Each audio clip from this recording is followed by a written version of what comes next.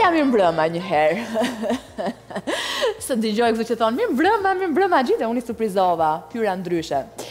Mi mbrëma, mirë se erdhët edhe këtë të martë, natën me Aulonën, jam e bindur që jeni ulur aty para ekranit, edhe po prisni të ndishni emisionin ku zebrat hapen, lotët rjedhin dhe humori nuk mungon. Jam shumë e lundur që në këtë, ka të 20 vite, jam për 20 vite, sa e lash që jam, karierë në televizion, në media, të ftuarit që vendosen përballë meje ndihen gjithmonë shumë rehat edhe shumë të lumtur që bëhen pjesë e këtij emisioni dhe unë dua t'i falenderoj të gjithë, sidomos ata që janë bërë pjesë natën me Aulonën prej gati 3 vitesh tashmë edhe disa sezonesh. Faleminderit, të tjerë të ftuar interesant do të kemi. Të tjerë VIP-a do të vinë në këtë studio dhe do të rrëfehen.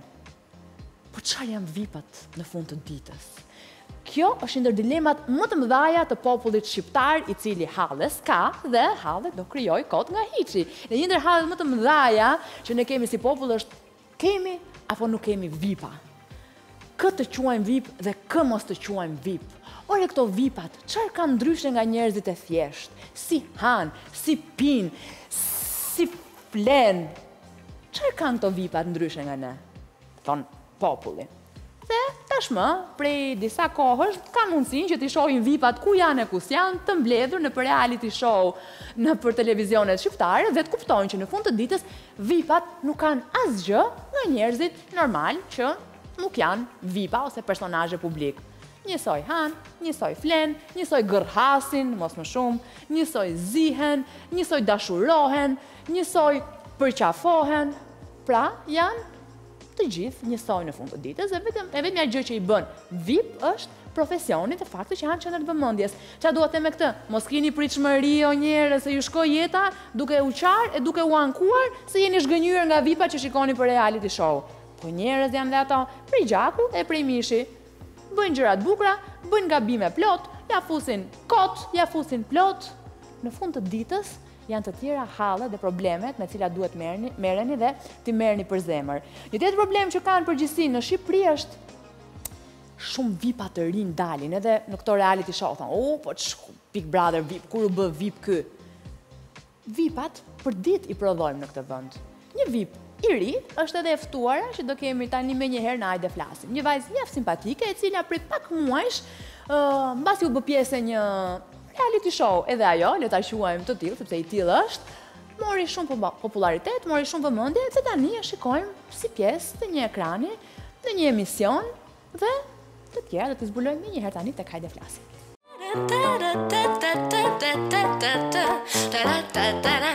I keni parasysh ato vajzat që ndonjëherë për nga karakteri dhe forca ja kalojnë edhe burrave?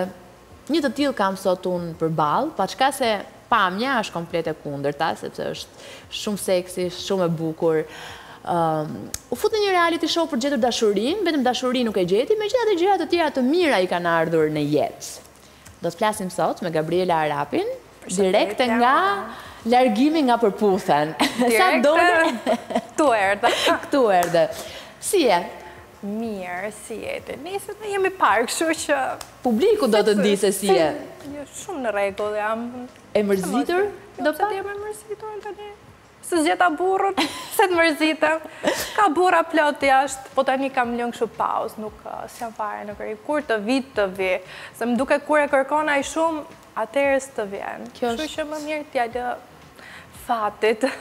Po mirë, e quan për shumë të çiksi, po them një lloj dështimi personal që... Po mirë se tani nuk ka 10 burra Tirana, se... Jo vetëm Tirana, po... Moj po them dështim për në Përputhen? Dështim, pse dështim? Që nuk e gjete atë që duhet? Jo, nuk e mora fare si dështim. Ata humbën njohun. Kjo është e vërtet në fakt. Kështu që...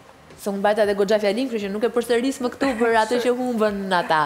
Por të kthehemi pak pas në kohë. Ishte viti parë që ti mendoje që do futesha në Përputhen, apo... Unë nuk e kisha menduar kur që do futesha në Përputhen, me thënë të drejtën. Se nuk është se kam qenë shumë tip televizioni, kam qenë pak si natyrë introverte. Po që ja, e provova, ishte si një sfid, po që... Po si e vendose? Pse vendose? E vendosa kështu tak fakt, nuk asë mendova, thjesht kam folur me Megin, se do thonë tani njerëzit, ja, jo, shoqja Megit e kështu, ashtu si që shtonë për komente, e më tha kështu, do vish të bëhesh pjesë provoje një herë, pse jo. Edhe i thash, okej, asë mendova fare, okej, thash, të nesër me në audicionet, me Olsen, u pranova, pas një jave ka qënë filloj... Fute direkt e para, në mënyrën më të zhurmshme të mundshme. Bëra buj, bëra zhurm. Patin në moment ku u pendove për... Jo, nuk jam penduar fare. Për asgjë. Edhe pse, duhet të që e masakruar në fillim me komente. Unë edhe tani vazhdoj të masakrohem, nuk është se nuk masakrohem, por që nuk e kam fare problem. Më mirë. Pse? Se kur fillon komplimentosh, pasaj deliron edhe... Ke njëri në mëndje? E kam t'i ke në mëndje, për spete. E kuptuam kë ke në mëndje. Megjithatë, zgjedhë të bëje një rol të vështirë, po them, sepse Gabriela nuk ishte ashtu si në disa momente zgjidhte të shfaqej në Përputhen. Pse këtë rolin dhe pse jo rolin e vajzës së mirë? Po, sepse unë atë rol kam me djemë që duat me njërin, prej tyre që duat ta kem në krasë. Gabriela për shumë me shokët, me shoqet, me familje në shumë ndryshe. Dërsa të partneri janë pak racionale, pak e përzgjedhur. Nuk më mbushet mendja kollaj. Je materialiste? Po. Qarë kupton, duhet ta sqarojmë njëre mirë. Qarë kupton ti me të qenë materialiste? Po, kjo fjala materialiste, po tani kush nuk është materialist? Dhe jo vetëm, okej, se këta e marri se kur unë pres nga burri, unë pres edhe nga vetja ime, se materien të gjithë duan. Ti për shumë, pse po punon? Për atë materie po punon, se mora të mi që kam përballë. Pse po hikëm për shumë në punë nga ora 7 e mëngjesit deri në 3 të drekës së zëm? Për atë materie, si do jetoju, si do has, si do pi, si do visha. Se këta e kanë marrë se kur unë tani po rri këtu edhe po pres lekët nga burri. Po unë deri tani si kam ngrënë, si kam pira, po nga burri. Pra, ti thua, unë përsa ko punë? Më shumë u bë bujnë atë kartierin. Ajo thjesht ishte në sens shakaj, se kartieri nuk e mora. Nuk e, se ke fare as në shtëpi, as një vend. Turp të keni. Do bëj kërkesë tu tani ta ulon nga kartierin. U bë 7 muaj dhe akoma s'ka ardhur një kartier. E shef pra që si jam materialiste. Doli na me kot. Mendon që kjo mund të prishi pak punë tani në vazhdim me djemë, që mund të kemë frikë të të afrohen, nëse nuk kanë ato pasurin, po them që ato mendojnë që ti kërkon. Ai që ka frikë mos të më vifare, ka djemë plot që s'kam frikë. Kështu që jam me hapur. Të ka ndodhur ndonjëherë që të dashurohesh me dikë, po të pëlqesh dikë që vërtet nuk ka qenë mirë financiarisht? Më ka ndodhur. Dhe? Po pas e ka ndalë gjëra të tjera rrugës tradhtia, që unë nuk e faj që më ka dalë kjo brava 7 muaj, tradhtin në asnjë lloj mënyre. Ti e ke thënë shpesh, duke sikur ti je terrorizuar nga tradhtia. Po jam terrorizuar se jam djegur 2 herë nga tradhtia, kështu që. Tani do vi treti i vërteti? Amin. Edhe pse është ende shpejt, se ti sapo ke dalë nga programi, po... Tani jam... Tani po vjen vera, kështu që parë edhe verë. është gjithmonë më mirë kur je vetëm në verë, kur je single. Në fakt, unë ndonjëherë më ka rastis që verës kam qenë e lidhur. Edhe ja kam zjerë jetën, si motrës, si shoqes. Se kam qenë më... Ato duan të dalin, të bredhin, të bëjnë, hik kante, hik te, ndërsa unë kam qenë si ajo nusja e shtëpisë, jo do rrim këtu, do rrim aty. Ndryshon ti kur je në një lidhje, në marrëdhënie po them me shoqërinë, me motrën, me... Kur jam në një lidhje, jam pak normal që jam më mbledhur. Se tani nuk, kur jam në një lidhje, nuk është se do rriun nga hëna në diell të dalë në 12 natës. Se unë e kam frekuentuar, por kur jam në një lidhje... Ndryshon nëse partneri ju të thotë? Jo, unë e bëj vetë, nuk dua që të ma thotë, se kur ma thotë atëherë më vjen si inat edhe atëherë do ta bëj për inat. Unë e di vetë rregullat, i di vetë se si duhet jem në një lidhje, si duhet jem beqare, si duhet jem në familje. Ti e di që një ndër kuriozitetet më të mëdha të publikut është, ke folur gjatë kësaj kohe me Aurelin? Qyqa gjallësh. Gjallë. Apo se kam asë në përrjetë, e kam heqet nga rjetet. E vaj, do të ketë, me siguri. Kam ndruar edhe numër, kështu që s'ka ku të më gjej. Ja, do më shohi këtu. Po, ne përshëndesim. Përshëndetja, Aurel, aty ku do të është. Do kur, je. Nuk keni pasur asnjë kontakt me brapa. Në qatë herë, nuk asho. Po me në një nga djemë të tjerë? Farë, më asnjë. Sepse mund të ka histori që... Unë kam dalë aty me 10 çuna, po masë. Me kë je penduar më shumë që ke dalë? Drilonin. Pse? Se në fakt edhe kur u largove u duk që kishe një natë me drilonin. Si mund të jetë rope, se nuk di qa fjalë t'i vë, po duke si speci në zhdukje. Si mund të jetë aq gdhë? Nuk e di. Ka ca mendime, ca një lloj mentaliteti. Nuk e di. Ti s'ke dalë me vedatin, duket asnjëherë. Jo me vedatin, jo, vedatin e kam shok. Nuk shkoj me vedatin, se vedati është një virgjëresh në horoskop. Dhe me shkuj virgjëresh janë shumë toksik.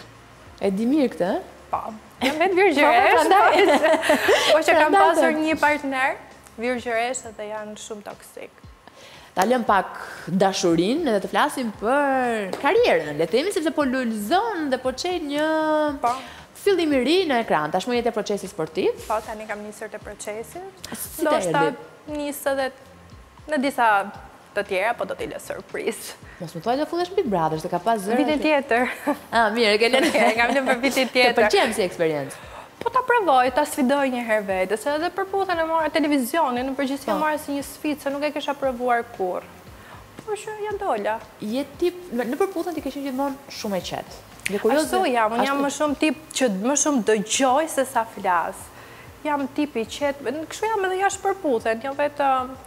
Për në Big Brother do isha kurioze çfarë do bëje ti. Mendon që do kisha momente shpërthimi? Edhe mund të kem, se aty luhet shumë nervat. Edhe, nuk e di. Për shumë të kem në një si egla në Big Brother. Çfarë bën?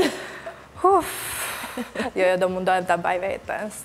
Do mundohem, mos të dal nga vetja. Sa të duan ata që dalësh nga vetja dhe... Je zënë ndonjëherë me grushta, me ndonjë vajzë me të shtyra? Jo. Nuk e arritur deri aty? Okej, do ta presim për të të parë në Big Brother. Me motrën po? E me motrën, e kush nuk e zënë me motrën. Me motrën për lakun. Për bluza, për këpucë. Se ma veshe. Më thuaj pak për eksperiencën në procesin sportiv. Çfarë lidhje kishe? Kishe një lidhje me futbollin, pëlqente, e ndiqje? Jo, thjesht isha një herë e ftuar, edhe unë kam pas ndjekur nga pak futbollin, nuk them që jam shumë edhe në pas futbolli, por që tani ka filluar se ku po më futet në qak, në fakt po më pëlqen. Ke siklet? Jo fare.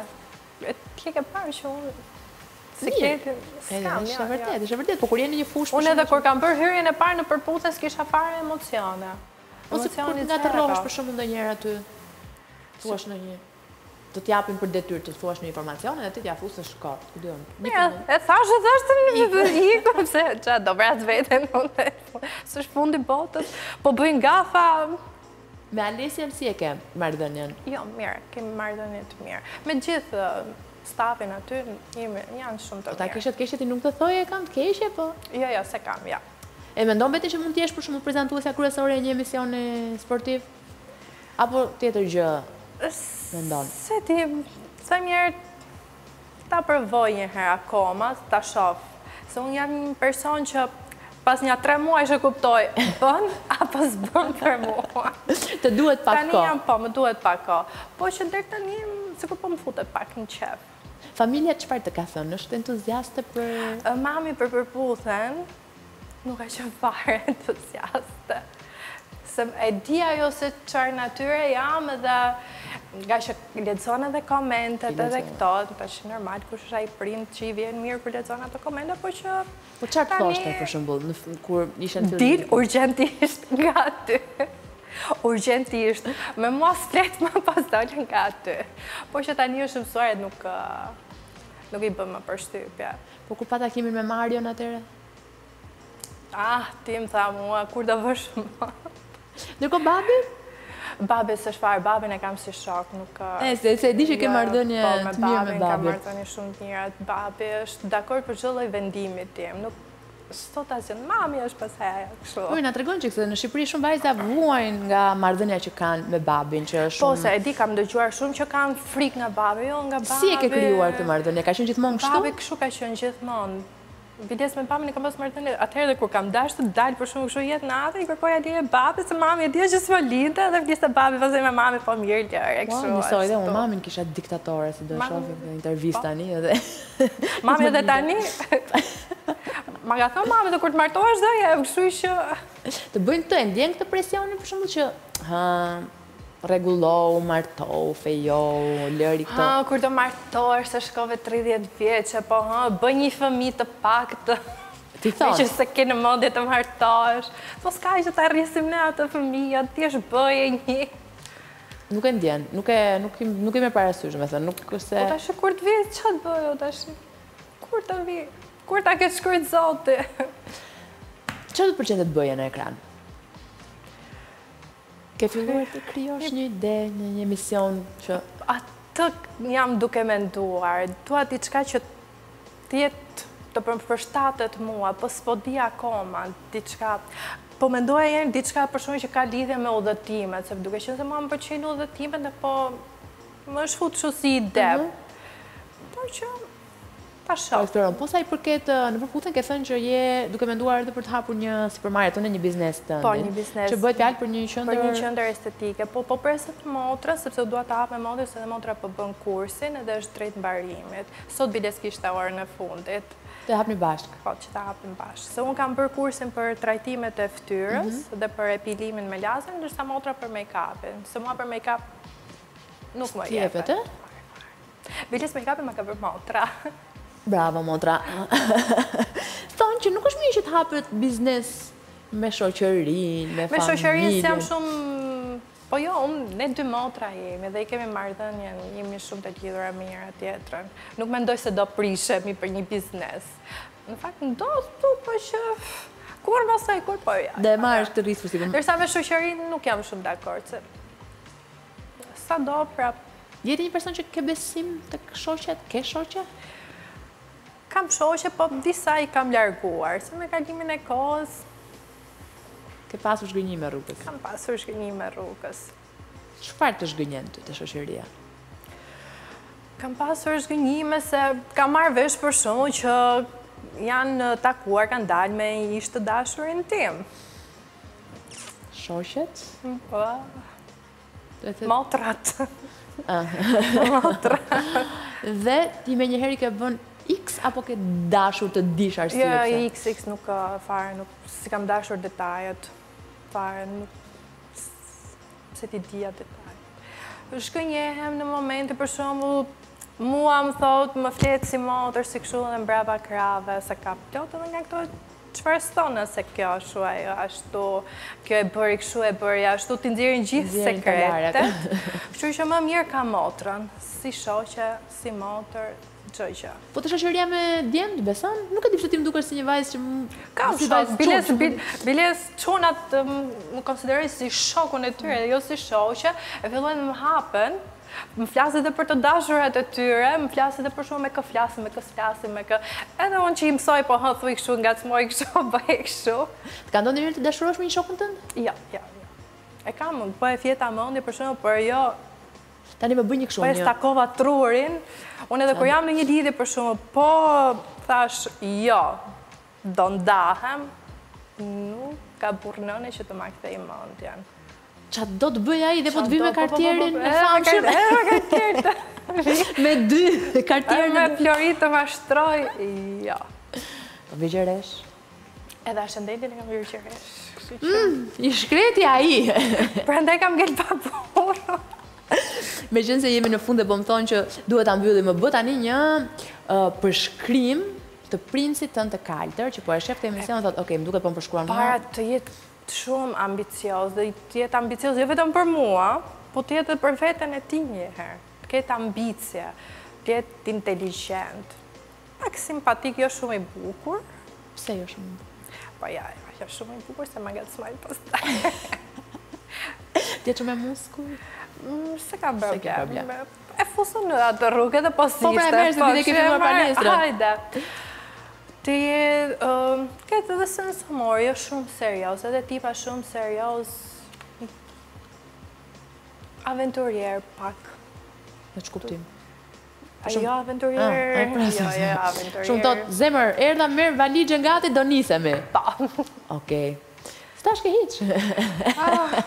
Prandaj kam ngelur shumë beqare. Tani që je bërë pjesë e fushës së sportit, kanë filluar futbollistët kështu? Mua dhe para procesit më ngacmonin futbollistët e Kombëtares, po tash i presim ndonjë jashtë Kombëtares. Ndonjë futbollist nga kombëtarët e huaja? E huaja, po.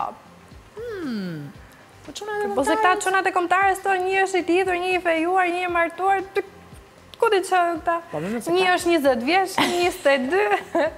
Po kam se kombëtarja ka 24 veta, ndonjë Do dalin e një tash. E pra mos e hu mundsin. Jo. Jam e hapur. Ashtu dhe. Po personazhe VIP këngëtar. Jo, kështu këngëtar, jo. Politikan. Jo. Të pëlqen? Ideja se politikanët janë ato që kanë pushtete dhe Më pëlqen. Tani që më çon.